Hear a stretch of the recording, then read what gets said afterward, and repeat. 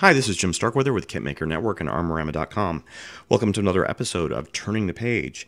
Today we have for you Operation Blau, the 6.Armee's Summer Offensive, June to August 1942 by William K. Fowler.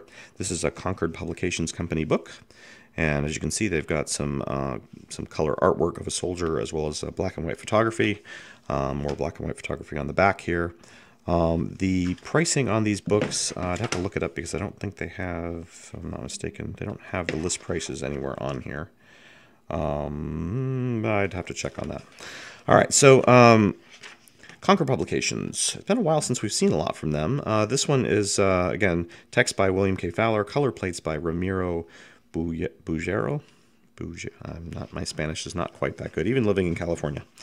Okay, so the introduction section here obviously includes a lot of text. They have an Army Order of Battle section, which shows the various units, and they have lots of photography. I'm obviously not going to just show all this photography because that's kind of the point of the book. So let me just kind of flip through. They have some nice color artwork there, more that I just kind of flipped through quickly. Lots of black and white photos, which is kind of the point of the whole book. So again, not wanting to give a lot of those away, but you can see essentially lots of photos.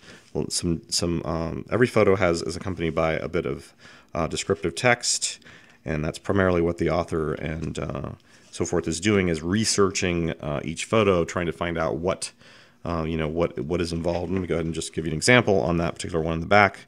Let's see, this one says, out on the steppe, a battery of 15-centimeter heavy field howitzers trained their guns towards the dawn. The flat terrain was ideal for movement and good visibility. Yet in order for the Germans to take command of the Volga and access the Astrakhan, and the supply of petroleum from the south, they were required to capture the city of Stalingrad first. So again, what looks like well written, and this is just a brief kind of page through. The book is available for review. If you're interested, please email me at publisher@kitmaker.net. And if you have any comments and suggestions, thanks for watching. We'd like to thank Dragon USA for supplying us this review copy. And again, hope to see you next time on Turning the Page. Have a good one.